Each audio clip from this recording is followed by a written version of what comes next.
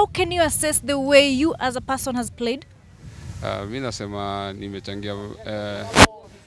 I feel great kucheza final na kusupport wachezaji wangu na pia kujituma kana a win in a final match. Yeah. And as a Bidco United player, how do you think this elite tournament has helped your team prepare to the Premier League?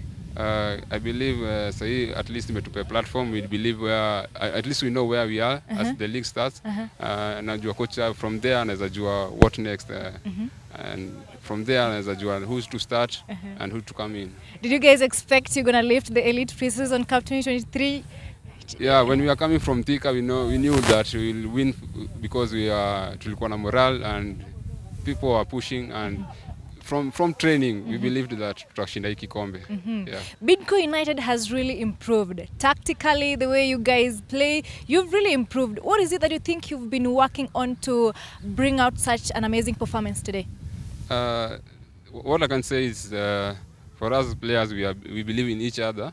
So we coach. When we are inside here, we coach by ourselves before coach tell us anything that we are supposed to do. So I believe that's why maybe we are performing good. Yeah. Going to the Premier League, what should we expect from you? This season, I believe I'll be the top scorer. Oh wow, wow! You inafanya ndio mala na Machapo. What message can you send to Machapo who lifted the 2022-2023 Golden Boots? Machapo he was my teammate in Kenya Police, and now I expect kutakuwa na challenge. Itakuwa rahisi. All right. Yeah. Now just a quick one. Who is the most difficult player you find playing against in the Kenya Premier League?